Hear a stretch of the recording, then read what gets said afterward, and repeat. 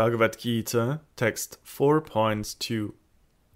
O conqueror of the enemy! Visionary kings thus obtained this knowledge through disciplic succession.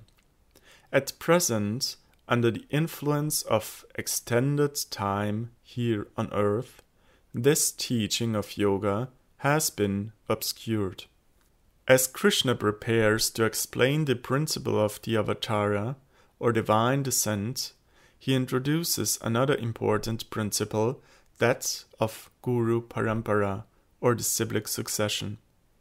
The two are intertwined. Krischna says that he inaugurates the divine lineage through which knowledge of himself is then revealed by his devotees appearing in that lineage. He also says that under the influence of time, this lineage can become broken, thus requiring that it be resurrected. Krischna himself becomes involved by revitalizing the lineage during his descent, as described in text 3. Later in the Gita, Krischna identifies time, described here as the influence under which the essential message of the lineage is obscured, with himself. Thus, the hand of God is as much involved in obscuring the lineage as it is in establishing it. As circumstances and social considerations change over time, the need arises to re-explain the spirit of the lineage revealed to time and circumstances. That which is essential in the message must be separated from that which is relative. In delivering the principle, the details must be altered. This is the task of great souls.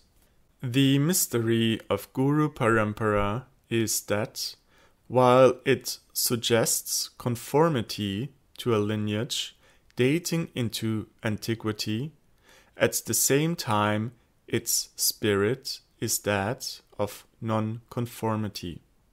Becoming a member, one conforms with the Absolute, the supreme non-conformist, who is absolutely independent.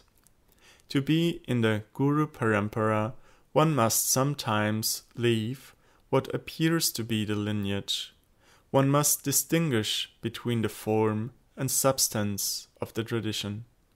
Thus we find the most prominent members of the lineage are involved in renovation of the tradition, revealing its truth in a way relevant to time and circumstance, such that often those who are members in form only cannot appreciate them.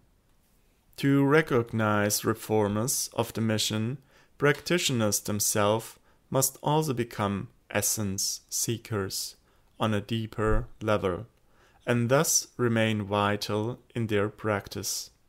Failure to do so involves a break from the tradition, despite superficial adherence to its external symbols. In pursuit of the spirit of the lineage, the practitioner must take note of this verse, both with regards to recognizing the work of great souls, when it outwardly appears to be different in detail from previous teachers, and with regards to their own practicing life. The spirit of the teaching is not as much obscured for the practitioner at a particular time as it is continuously. We glimpse the true meaning of the teaching only to lose sight of it again, being distracted by material conditioning under the influence of the mind and senses due to our external sensual orientation in life. We tend to gravitate towards the outer body of the message rather than to its heartbeat. The message is more than the cultural trappings in which it is presented. It answers to a sense of urgency in the soul striving for self-perfection.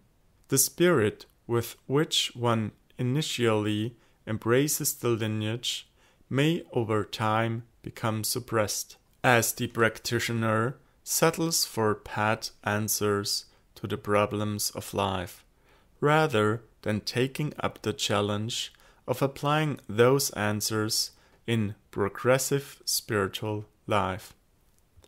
Thus, there is an ongoing need to resurrect the spirit of the teaching, not only in terms of revitalizing its message generation after generation, but also in our everyday life of spiritual practice.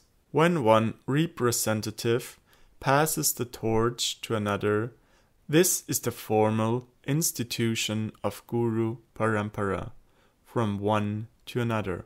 However, its essence is that in bearing the torch, the current link sheds new light. At the same time, renovators of the tradition must be distinguished from renegades of the tradition. The scriptural canon can help us to some extent in this task. Renovators justify their innovations with scriptural references, yet they also dynamically revise the scripture itself. Footnote 1. First, see Sri Jiva Goswami's argument in his Tattva Sandarbha for dismissing various texts in search of the flawless Brahmana, Shrimad Bhagavatam. In the Gita itself, we find that Arjuna has quoted scripture while Krischna recites his citations, calling his attention to higher principles. The conclusion of scripture brings one to a point beyond what has been heard and what is to be heard. Renovators of the tradition cite those scriptures that they feel are essential, and in this way they support their innovations. However, not everyone will necessarily agree with their particular interpretations. Thus, more important than their ability to cite scripture, which even the devil can do, is their ability to make their vision credible by dint of their obvious spiritual power. The illustrious members of the Guru Parampara are kings of the world in the sense that they have conquered their own minds and senses, and these two, the mind and senses, rule everyday life on earth. In this verse, Krischna uses the word Rajarshi to describe the prominent members of the Guru Parampara. Although he is literally referring to the kings mentioned in the previous verse, anyone representing the Guru Parampara is both a king and a seer, Rajarshi. Footnote 2. Vivasvan, the sun god, Manu, the father of humanity, and Ikshvaku, Manu's son, a powerful earthly king.